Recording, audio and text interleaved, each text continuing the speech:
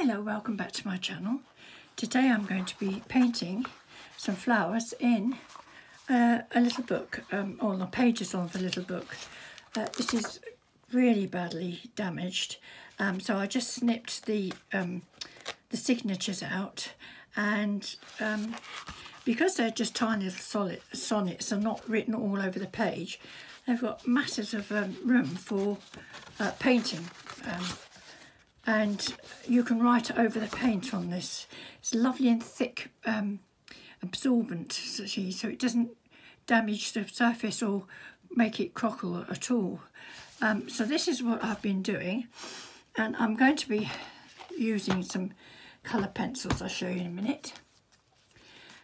So if I turn these this way, you can see how beautifully light these watercolour pencils are, and even if I put a photograph here or a pocket or anything, you can still write over the flowers quite easily.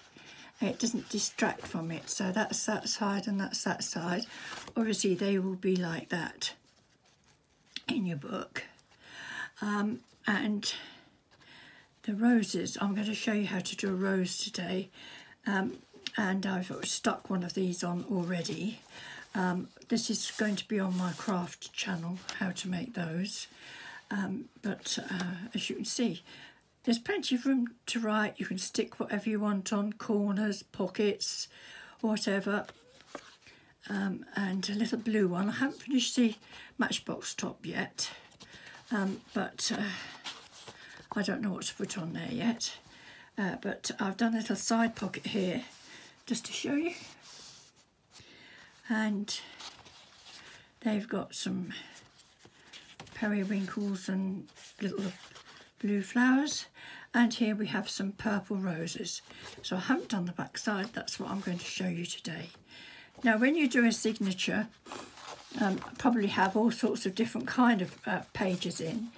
That's not necessarily going to be the whole spread, so you can have it like that, and then that'd be, so you can make it different. If you want to make an inside spread like more or less what I've done here, that's fine too. So it doesn't matter what you put all over these pages.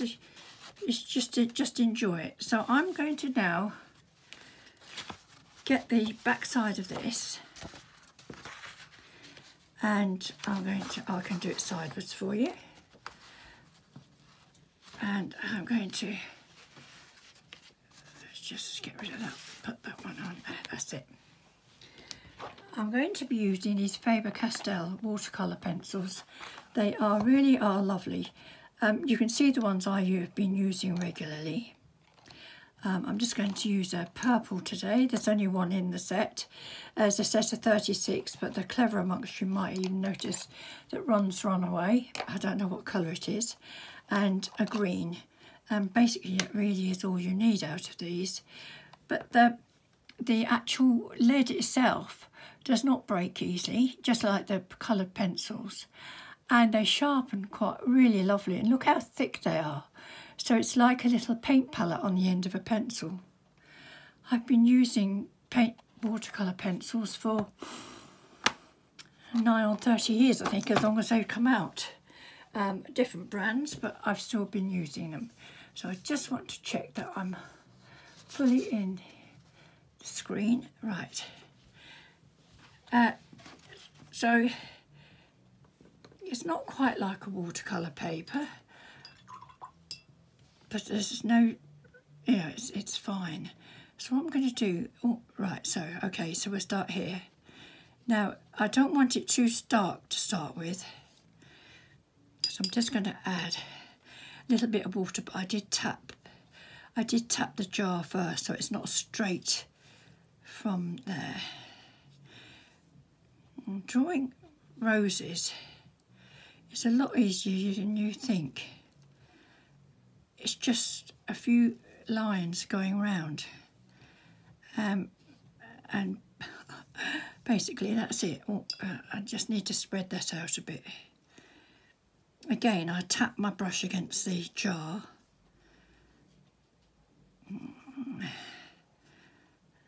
Right, now we try another one. Let's do a, that's going to be a bud, and we'll do one. It doesn't matter if you come over because it's more real arty and realistic. You just kind of just brush it round. When these dry, they look just as though you spent ages trying to get a rose shape right, and that's literally all I'm doing. I might come in with a little darker centrepiece, but not a lot. Let's have one coming off the page there, and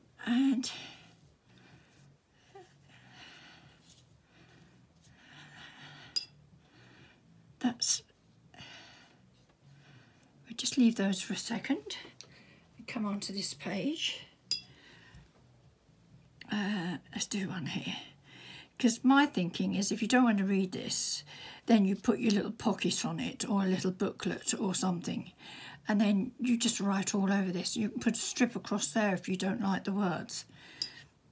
Some of these poems, the first sort of line are absolutely overwhelmingly delicious, but then I can't really understand them.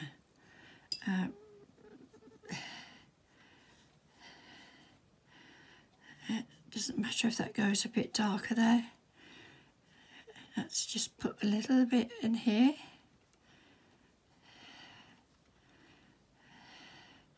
That'll run out.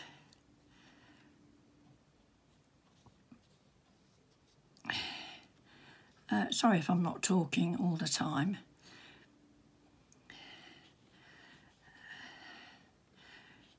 But when you concentrate, it's best if you shut up. Right, so I could do more, but let's see how many leaves I can get on here first. Now, rose leaves are really interesting, and I want to show you again, these aren't botanical illustrations. These are just having fun with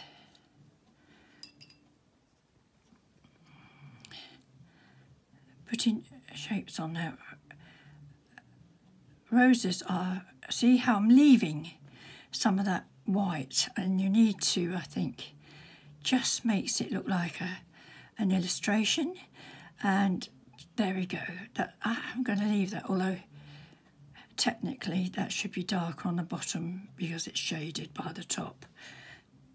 But hey ho. I'm going to do one,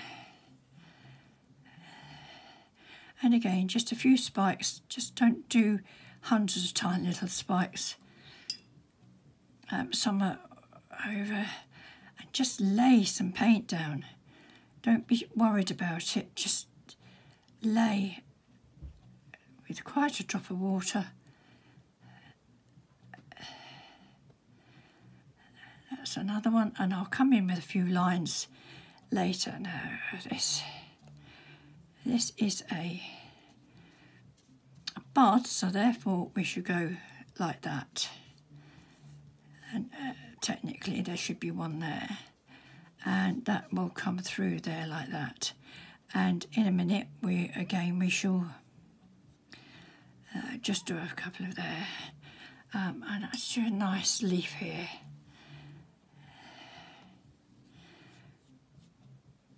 And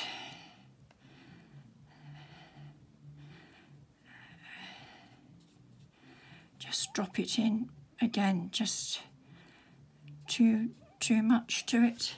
So that's really like one page, but we need a little bit more definition. That's nice. So I'm going to do a big one here.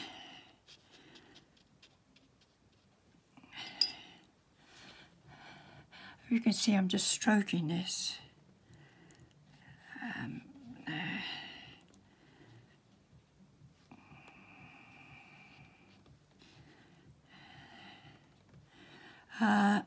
think we better hide that a bit. Yes, don't forget to bring leaves over the stems, because roses don't just have nice little red, well they do, they have pairs, don't they, or threes. Now I'm going to just make this a little bit darker in here, just to look as though it's got a leaf coming up there as well. I'm going to just come down the middle very lightly and go in, so it shows up the very light petal there. Light against dark always works, always just adds a little bit of magic to the picture. And I'm just want to give the illusion that there's, now don't mind all these white spaces. I think it's called artily. Right, so that's done. I might come back after. Do we need another rose? I suppose so, but I don't think I'm going to bother. I'm going to go down like that, and I'm going to do a leaf here.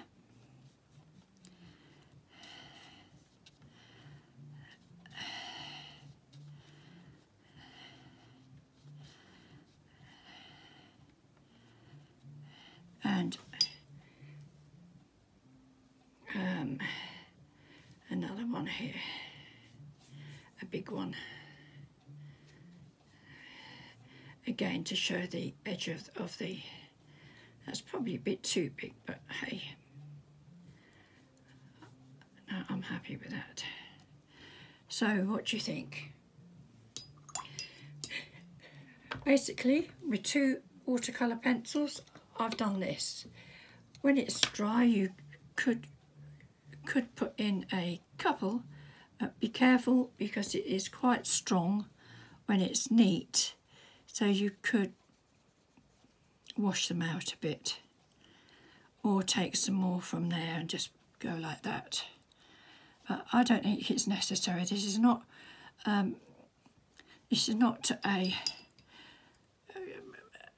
a work of art. This is just illustrating a few backgrounds on your paper. Now I'm quite pleased with that, and what I want to show you about the light against the dark, although it's not particularly dark, is to show the edges of these sunflowers off. I've had to drop in a little bit of blue round imaginary edges. Now they all haven't got paint on, but it doesn't matter. You see again just here.